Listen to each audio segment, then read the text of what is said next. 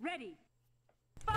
Hey guys, SDK here, and I'm here with an update video just letting you guys know where I've been for the last week and so on, and what's going on with the channel.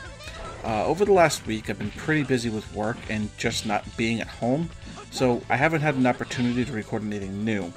The only day that I've been around in the last week was Wednesday that I recorded the podcast, and after that it was pretty late and I didn't get a chance to record any new content. Don't worry, nothing is changing or going anywhere, so Metroid Monday and BattleKit will be returning very soon. Also, in regards to Metroid Monday, with my new living arrangements that I'm not really going to be getting into, recording is sometimes a problem and not a possibility at all. And I also have very slow internet where I'm at, so it pretty much takes forever for anything to upload.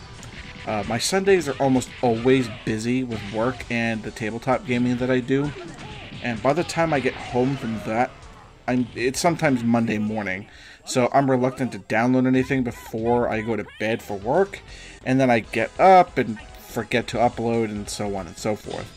With YouTube no longer allowing me to do upload scheduling, I pretty much have to upload anything the day that I want the movies on, and with my internet, it's not always an option.